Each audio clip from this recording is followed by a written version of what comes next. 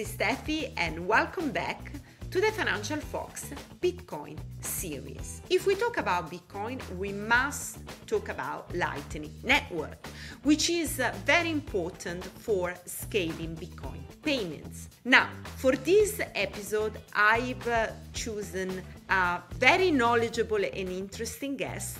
Christian Catalini is the co-founder and chief strategy officer at Lightspark, which is building a core infrastructure on the Lightning Network.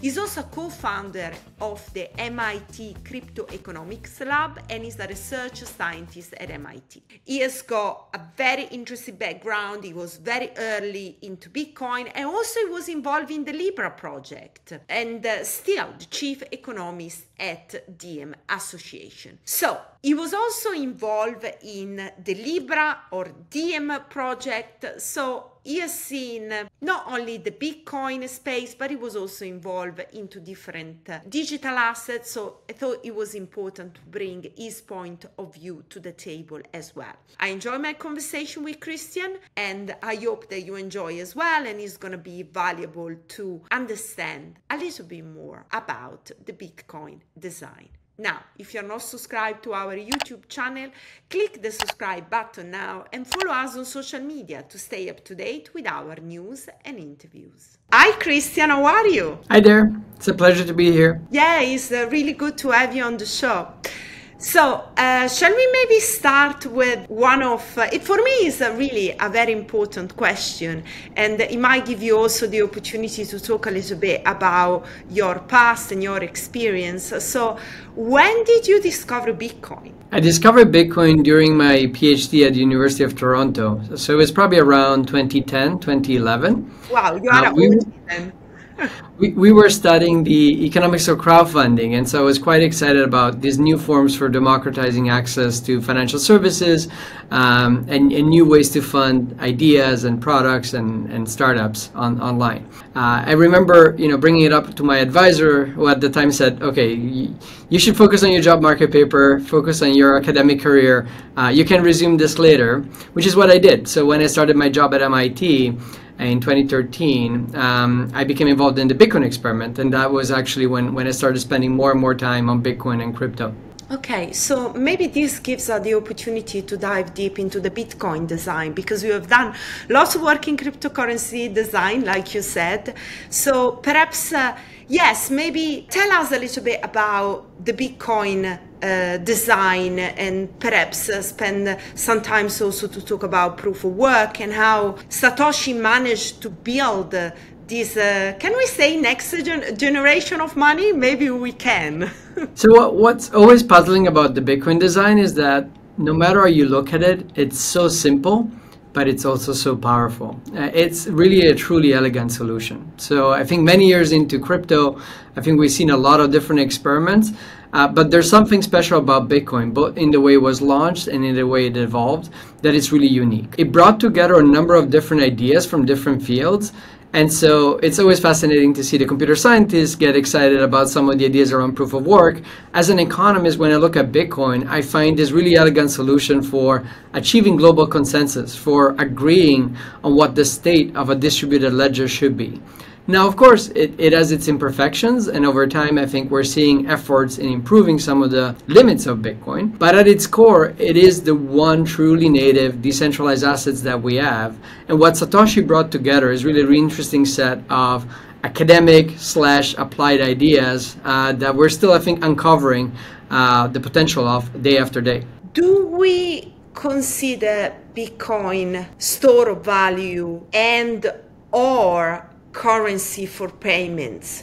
So, there is this kind of debate. What is the use case of Bitcoin? What is in your views? There are many parts to Bitcoin, right? So over the years, I think we've seen Bitcoin emerge as a new type of digital asset. It's really a new asset class. So when you look at it from a financial perspective, it's a new object. And I think even markets are still exploring and understanding what are the properties of this object when maybe we have global turmoil or countries go through instability in their own currencies. So that part is, I think, is the most well understood. But there's a more important element of Bitcoin, which is Bitcoin as a network. Bitcoin as kind of open, interoperable payment rails. That's a part that we haven't seen so much development yet. I think a lot more is changing now with Lightning and with what's happening in this space. But that's a really important dimension of Bitcoin. The idea that you can really move value from any point in the globe instantaneously, final settlement in real time. It's quite transformative. We didn't have it before. We do have it with Bitcoin. And I think we're just scratching the surface of what you can do with it. So let's now look at the Lightning network. You just mentioned it, and not many of maybe there are some of my viewers, they are really not so familiar with Bitcoin and they never use the Lightning network as well. So I would like to kind of take the opportunity to explain what is the Lightning network and how does it work? Yeah, so the Lightning Network, which is a concept that was actually invented by one of my colleagues, Taj, and has been kind of incubating for a few years in the crypto ecosystem, is a way to scale Bitcoin. As we know, Bitcoin has many interesting properties and qualities, but it only can process, a small number of transactions per second. And so if we want Bitcoin to be more useful for regular payment use cases and global transactions, we really need to figure out a way for Bitcoin to scale dramatically. Lightning is a clever way to scale Bitcoin that doesn't introduce any major compromises. Over the years, I think we've seen a lot of experiments around scaling in crypto, but often when you look under the hood, these experiments really change the security and safety assumptions of what you're dealing with. So you may have a sidechain, you have an additional set of validators. There's a new form of trust that is introduced when you're using these other solutions. What is both great and difficult about Lightning is that it is a scaling solution that is Bitcoin through and through. It builds on the safety and security assumptions of Bitcoin, so there's nothing else you need to trust. If you trust Bitcoin today, you will trust Lightning. But at the same time, because of this very constrained set of parameters, it forces you to solve a very hard set of technical, economic, and market design challenges to really get there and scale the network gracefully.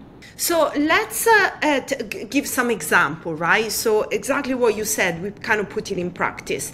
So I want to pay for coffee. Maybe Bitcoin is not the best way to pay for coffee, but is the Lightning Network a solution or can enable small transaction? And how does it work? Yeah, so the Lightning Network can support everything from tiny transactions. So think about micropayments for digital content or for any other sort of interaction, from tipping to boosting digital interactions online to much larger transactions. So it is a network that has the flexibility to go from the very small to the very large.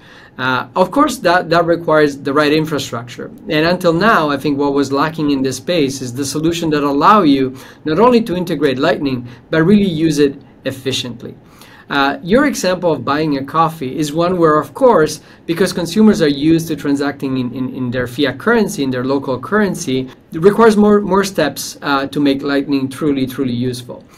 So, of course, people will not pay in most countries with Bitcoin anytime soon.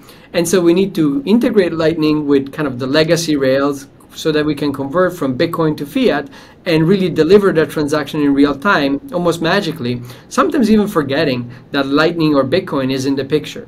I think that's the direction we're traveling towards, which is one where, by combining Lightning and crypto with more traditional on and off ramps and traditional payment rails, we can deliver a new magical experience that is cheaper, faster, and more efficient for merchants, businesses, and consumers, of course. How Lightning Network allow you to spend your Bitcoin and allow a transaction to happen so quickly, so I can just tap on my phone and actually pay for the coffee? Because Bitcoin transaction, they take minutes and minutes before the next block is mined. So I mean, how does it work?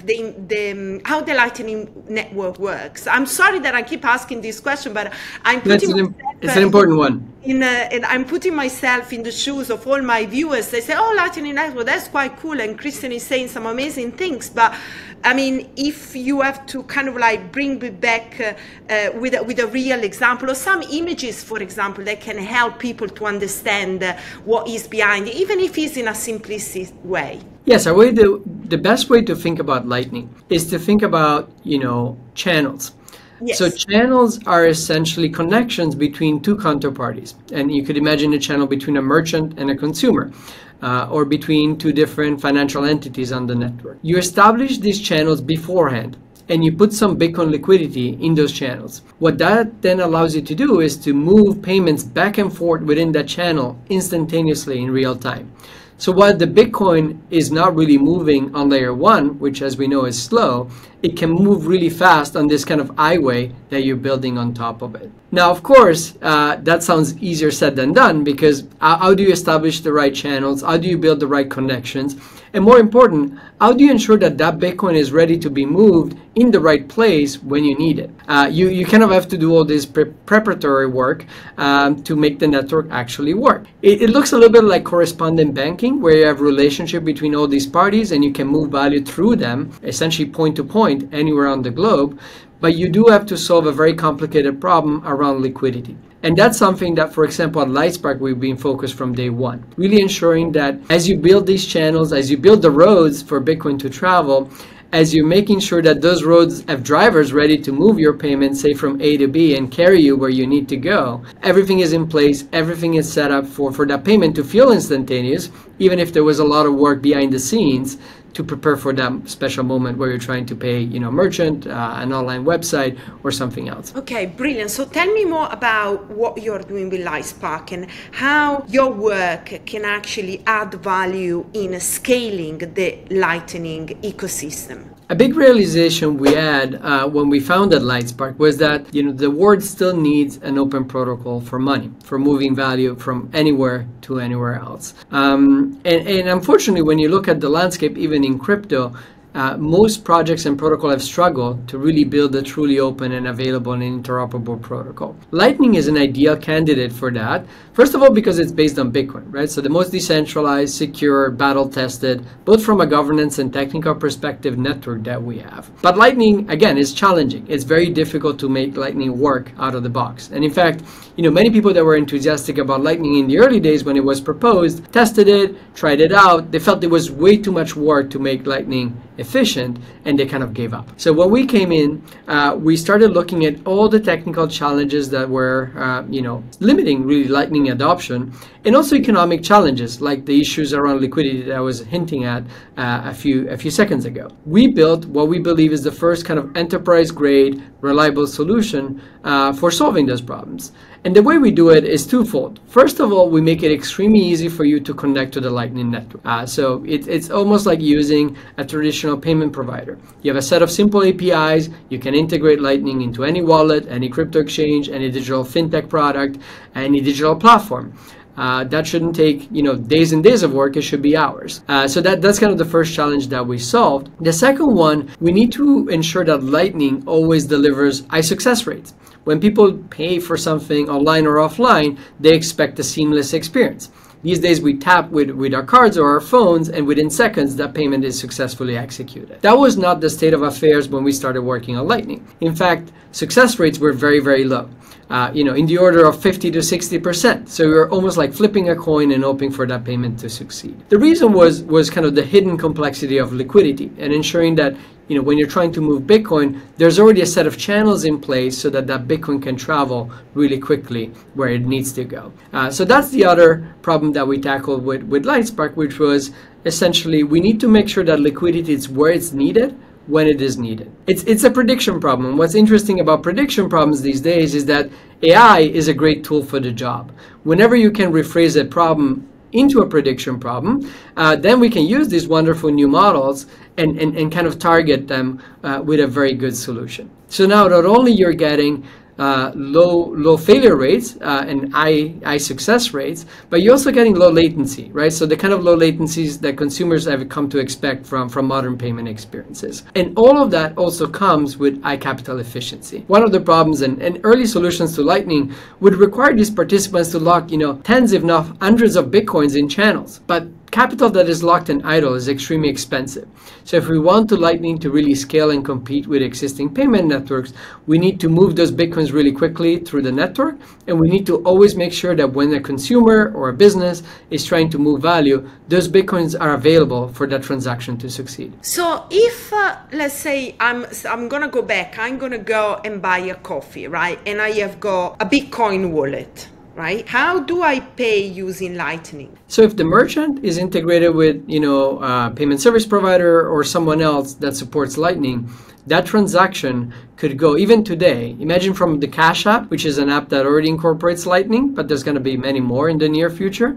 From that wallet, directly to the merchant instantaneously. And by the way, it's kind of magic. It's final settlement. The merchant has the money right away. Yeah. It happens in an instant, and it doesn't require many of the steps that we see in traditional payment rails. And I guess the wallet I'm using should support Lightning, should support the Lightning network, correct? Correct. And that's why we're working on really lowering the friction for anyone to add Lightning to the set of tools that they use for accepting payments. As we lower frictions for people to incorporate Lightning, and also as we make it easier for people to convert from Bitcoin to dollars, say, for example, or euros, suddenly the tool becomes an awful lot more useful for everyone because, of course, a merchant most of the time will need to pay their bills, will need to pay their employees, so they will likely need fiat, not Bitcoin. Okay, so if we have to kind of recap the key challenges of scaling Bitcoin as a network, so scaling Lightning basically, what would you say? You mentioned liquidity. So we have technical challenges, right? So we need to make Lightning extremely reliable and easy to use. Yeah. We have economic challenges. We need to make sure that liquidity is well deployed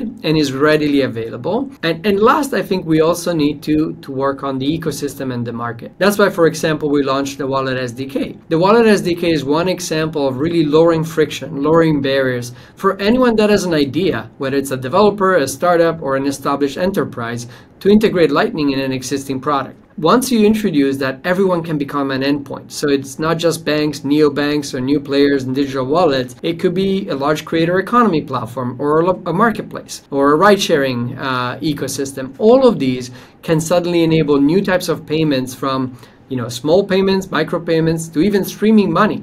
One example, when you think about our salaries these days, they're typically paid every 2 weeks or every month. But for many good reasons, employees would benefit from kind of a more regular streaming of their salary in real time. That would allow them, for example, to pay their bills more regularly and not worry about coming to the end of the month.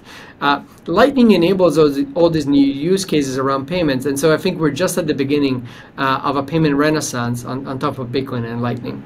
Yeah, definitely. And talking about businesses, right? Maybe many people listening at this show, they've got small businesses, some maybe they've got big businesses. But what will be the benefit of having Bitcoin as a mean of transaction using Lightning, for example? So why they should embrace this innovation, or they should pioneer it within their industry? I would say the important one, the starting point, is always going to be lower cost, and Lightning can deliver substantially lower cost than the existing alternatives. The other important one is instantaneous settlement. Merchant, especially as we've seen during COVID, often struggle with cash flow. And so even those 30, 45 days, in getting that payment actually in your bank account for some of these transactions can be extremely important. When you enable Lightning, you can get paid in real time as you perform the work or you deliver the services and goods to consumers directly. So it really changes the economics of payments. And more broadly, for those that want to build new types of products and experiences, you can unlock value in novel ways. For example, a creator that is trying to monetize their digital work could do a live streaming and get paid in real time as they perform that live streaming online for an audience. Or you could create digital content, whether it's journalism, music, or media, and unlock that content without friction online, or get tipped for certain content and actions and participation on these platforms instantaneously with final settlement. Again, I want to stress the final settlement because we're not really used to it in society, right? So for consumers, the moment we pay, we feel like, okay, the transaction is done. But often for the other side, whether it's a creator, a platform, a merchant, that money doesn't get and is not available to them right away. Or if they want it right available to them, they often have to pay 1% or more just for the right to access their own money. It's funny because you are actually stressing on a very interesting point. If I go and buy something, the money leave my account straight away. But Yes. the other side doesn't have the money straight away, so there is this limbo where the money travel, and some party they get fees, and that's kind of all the problem actually of the current system is all this limbo where you don't know where the money are, and some party getting paid as this third party getting paid. That's really what Bitcoin is trying to solve, and what crypto is bringing a solution. Now, you just touched the point. I mean, we discuss about payments and all the benefit, but we also want to talk about one aspect, one topic that has created lots of controversy, which is the energy that Bitcoin consume. So what is your argument on the consumption of energy consumption of Bitcoin, and also are we going to find a solution to make transaction in Bitcoin less expensive and greener, if we want to use this term? Yes, the energy issue is a complex one, and it takes, actually a lot of research and understanding of all the ecosystem participants to uncover what is actually going on. So often I think what you find online is pretty superficial. I would say that when it comes to Bitcoin and energy, technologies such as Lightning are extremely promising because with the same amount of proof of work, with the same amount of mining and energy being consumed, you can now support millions of transactions and not billions of transactions and users at the same time. So one part of the equation is by scaling Lightning, we're making that energy that's being used on layer 1 a lot more useful to society. And I think that's going to be a really important component. But as an economist, I like to look at some of these trends more in kind of in the long run. And we should ask the question of what does Bitcoin as a network look at scale in equilibrium? We're far from that, right? So it's still the word of early adopters, people that want to hold Bitcoin because they believe it's a new type of asset. Maybe they transact with it in some countries because, again, they have an unstable currency. So Bitcoin becomes an interesting alternative to their local fiat. But it's pretty niche, right? We haven't gotten to mainstream applications and use cases. As those actually emerge, something quite interesting is that the economic forces behind energy production in Bitcoin are actually driving miners to find sources of energy that nobody else can use. And the intuition behind this is that Bitcoin can use energy that it's usually stranded, right? It could be in a remote place. It could be very hard to consume or store. And battery technology, of course, as we know, is expensive. Even when we think about EV, there's a whole set of questions around, will we be able to extract as much lithium to support that battery technology? Bitcoin in those regions, in those stranded places where often you have lots of renewables, whether it's solar, wind, or flare gas that can be repurposed for mining, that energy can now be captured and put to good use around Bitcoin. And so if you zoom out, actually what's already happening, and of course it's early days, but I think we're going to see more of this, renewables and energy that is in random places that cannot be used or that is kind of otherwise wasted. So think about peak consumption, and when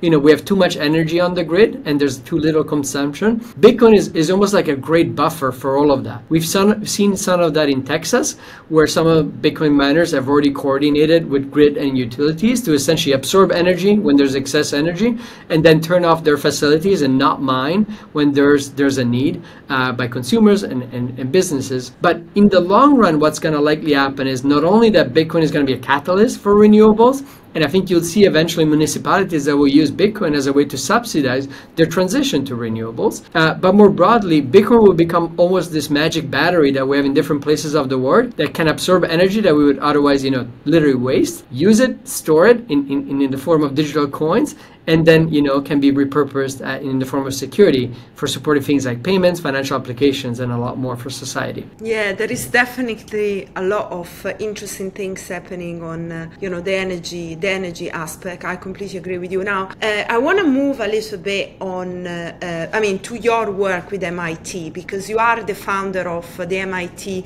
Crypto Economics Lab. And so I would like to understand how that started, right? And also how difficult was, or if it was any difficult, to kind of get MIT to take crypto seriously, and what was their approach to Bitcoin and crypto at the very early stage? Yeah, so we would have to go back to 2013, which is when we designed the MIT Bitcoin experiment. Some of you may remember back in the day, we dropped something like $500,000 in Bitcoin. Don't even ask what the value of that is today, to all MIT undergraduate students. And the idea I'm a millionaire now.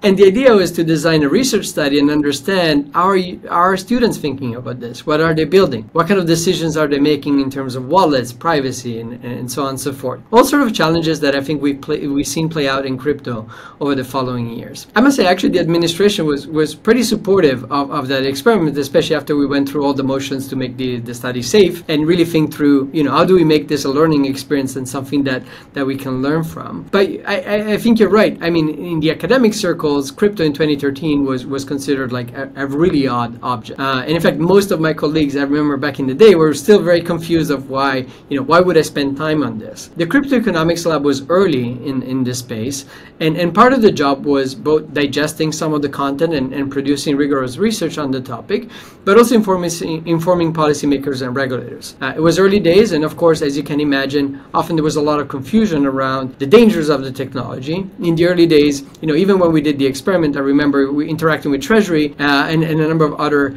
three-letter agencies around their concerns about us distributing Bitcoin, because at the time it was perceived mostly as a vehicle for financial crime. So we've come a long way, but I think there's still a lot of work to be done in really clarifying what is the potential of the technology, how can it help bring more competition to sectors of the economy, from financial services to digital platforms that haven't seen as much competition over the last few years.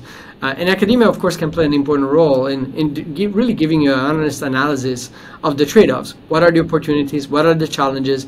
What is the risk that we're missing if we don't invest in this technology, as if we had abandoned the internet in the early days of the 90s? Definitely, academia is very important, and for some aspect, really, is more teaching the old generation and the traditional industry rather than the new generation, which might be more open and more accustomed actually to crypto. So talking about the work that you have done through your research with governmental agency, I would like to know how difficult still is to deal with them, and do you think the solution is really more education, or should be more experimentation and perhaps just getting, I don't want to say getting new people there, I mean I should actually say getting new people there. I mean, we need to kind of get crypto and Bitcoin onboarded. How can we achieve that? I think there's actually quite an understanding in different agencies, both in the US and abroad, of crypto, what the technology can do, what some of its potential is. I think in the last few months, and probably over the last year or so,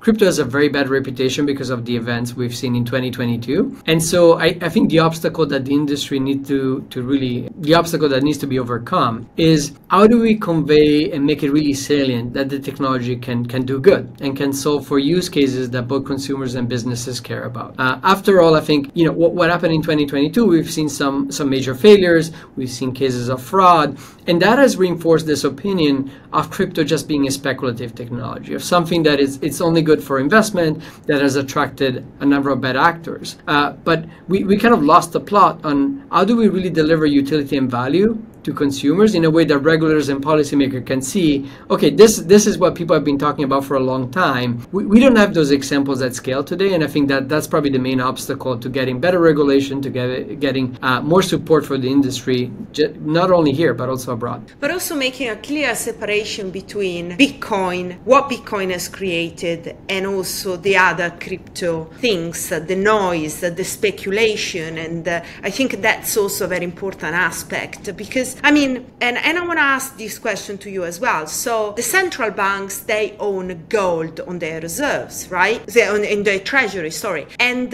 if Bitcoin is a better version of gold, or is the new gold, do you think at some point they are going to have Bitcoin in their treasury as well? I think that's potentially inevitable. I mean, the role of Bitcoin as a new asset class may lead to that direction. Of course, there's going to be a different pace between different countries, and when that becomes feasible or viable, Bitcoin needs to show a lot more utility before that happens, for sure. But it is really interesting that suddenly we have a technology that can really serve as a global ledger for transactions. That didn't exist before. And so even if you forget Bitcoin, the asset, I think one of the reasons why you'll see more integration eventually, 5-10 years from now, between what central banks do and networks like Bitcoin is going to be because of Bitcoin, the network. Bitcoin, the payment infrastructure that can really connect anyone on the globe without borders, without barriers. And if we look at other crypto and perhaps broadly digital assets, because you have been the co-creator of Diem, formerly Libra, chief economist as well as the Diem Association. So what would you say, or how do you say Bitcoin is different from digital asset, from the other digital assets that we have got today and they are still developing? Look, what we tried to do with Diem and Libra, right, was launch an open protocol for money that was interoperable and available to everyone on the globe. One of the challenges we incurred is that because we were also the developers and one of the key stakeholders initially of this new ecosystem, when people look at that, and this applies to I think many of the tokens, if not all of the other tokens that are not Bitcoin, it becomes challenging to motivate why should we trust this network over an alternative, right? You often have a central actor, a startup, a team, someone that is kind of behind that protocol. And in the case of Libra Diem, of course, even if we created a decentralized organization with multiple members, all with one vote, it was always very difficult for people to trust that form of distributed governance. With Bitcoin, you have none of those problems. The network is already decentralized. It's been running for years. There's no coordinator around that. Even the developers that are kind of building and improving Bitcoin have to achieve consensus, and it's often kind of a long process that requires multiple stakeholders. We do have essentially an example of live decentralized governance in action with Bitcoin, and that's extremely useful if you're trying to build payments because everyone knows that sure, they could build with Lightspark and integrate Lightning through us, but they could use a different provider. It's an open network. You can switch between different options. You're really free to connect on your own terms. And when you do that, it really changes the dynamics of the game substantially. So, right now when we're building on Lightning, we're just part of a much broader ecosystem. Everybody can kind of improve the ecosystem and everybody can work with each other with different solutions. It's a bit like the internet, right? So one of the things that made the internet very successful over, say, a closed version of the internet that some players, by the way, in the early days of the internet tried to do, right? More curated versions of the internet that were within their own silo, is that it allows you to connect in many different forms and shapes. Lightning is like that. And so for us, the major realization in transitioning in a way, once we dropped the towel with Libra Diem to building on Bitcoin was like, well, if you look at the crypto landscape, there's one network that has all the right properties, and it is Bitcoin. Yeah. Exactly. Right. What are your thoughts on all the experimentation that is happening on Bitcoin? Ordinals, BRC20, I mean, let's name it, right? And today I actually learned that the first decentralized identity was built on Bitcoin, which was quite interesting. So, yeah, is Bitcoin going too far with all the experimentation, or the experimentation is actually good, even if the fees are rising, but it could actually be good for the Bitcoin network to actually improve, perhaps? So, first of all, experimentation on Bitcoin, it's extremely good, right? To me, it feels almost like, again, when I looked at Bitcoin in 2013, I think there was a lot of promise around Bitcoin democratizing access to payments, financial services, and then somehow I think we lost the plot. We went into almost a decade of token launches, and I think the economics of that were driving the motivation behind it, right? So if you could launch a token and overnight look like you created a network worth billions of dollars, then a lot of talent went into that direction. That also caused problems with regulators, and some of these tokens, of course, are now at risk of being labeled securities. But if you go back to where we started, what we were trying to do in the space, I think, and many participants were excited about, was like using crypto as open rails for new products and services. And for that, you kind of can start back from Bitcoin. Bitcoin is already available as a network. It has massive network effects and liquidity globally. It has the most regulatory clarity in the most countries. And so I think think what you're seeing is almost like people looking back and saying, well, maybe the answer was kind of under our nose this entire time. We should build on Bitcoin. And so now you're seeing people building things like Noster. So kind of social media meets Bitcoin and tipping, which are kind of really new forms for creators to monetize what they do every day. You're seeing ordinals, so non-fungible tokens coming onto Bitcoin. And then you're seeing projects that often are started almost as a joke, like BRC20, driving all sort of innovation in the ecosystem. So I think this is all great. And to some extent, when Bitcoin faces pressures to scale, that will only accelerate more bright minds coming into Bitcoin and figuring out how to help Bitcoin scale and work around some of the technical limitations. Lightning is, of course, a big piece of that. But more broadly, I think you'll see more of crypto really retreat to a number of core networks. And again, the many tokens that were launched, I think most of those won't be able to make as much progress, both because of regulatory uncertainty, but also because when you think about their reason of existence, often there isn't one. So if we look at regulation, what is your views on actually how regulation of Bitcoin and crypto should take place? Do you have some kind of ideas, proposal, or you just want to make some comment perhaps? It's complex, right? Because when you say crypto, there's many different areas of crypto, and they will likely need tailored solutions. For example, stablecoins, we spent many years designing and refining ideas on, will need proper regulation in the United States and in other regions. Now, Europe with MiCA is already kind of making a first step in that direction, and around digital assets as a newer framework. Other countries like the UK may follow. But in many regions, we don't have really regulatory clarity on things that stay at the interface between traditional payments and crypto, like stablecoins.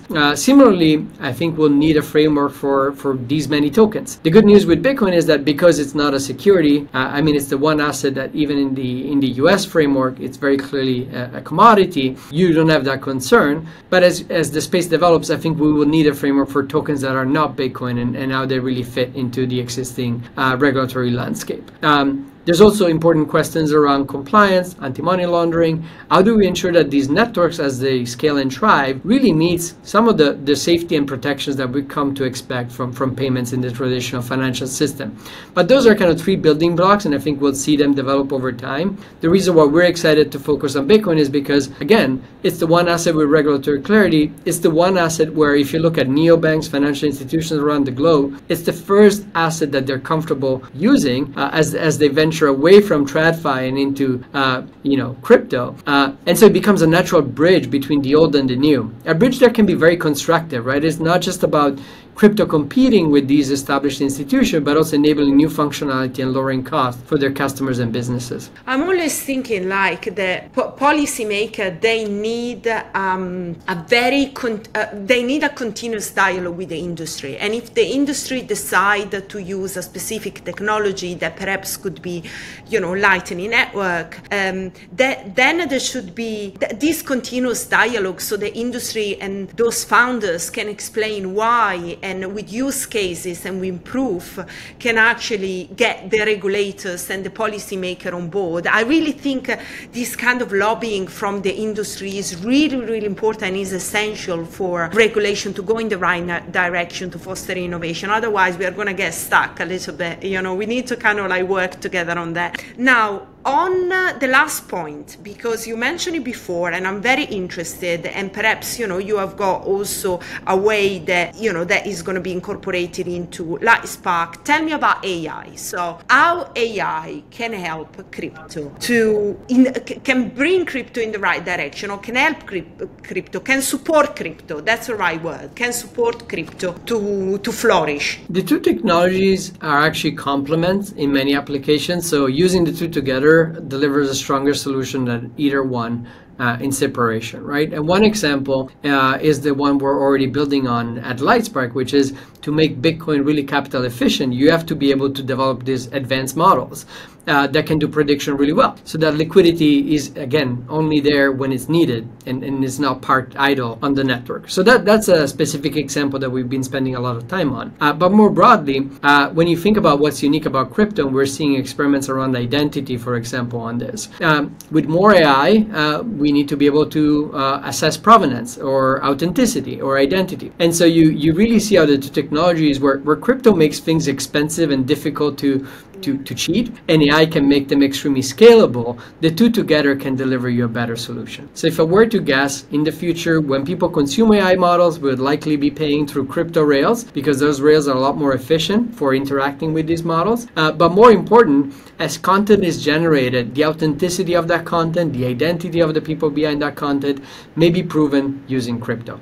Again, it's early days, but these are definitely the two technologies that are going to be working in tandem in the near future. Christian, thank you so much for highlighting that. I think it's a great point. And thank you for coming on the show. Now, before you go, if anybody is interested to check out Lightspark, where should they go? Lightspark.com. Okay. And if they want to reach out to you, or, to Twitter is the best place, or where? Twitter is a great place. Yes, please connect with us. We're always looking for feedback as we launch new features and ideas and products. Again, we're doing this in tandem and in work with the community. So yeah, thank you. Exactly. Feedback is always very important. Okay, Christian, thank you so much for coming on and sharing your insight with us. Thank you for your questions. It was a pleasure.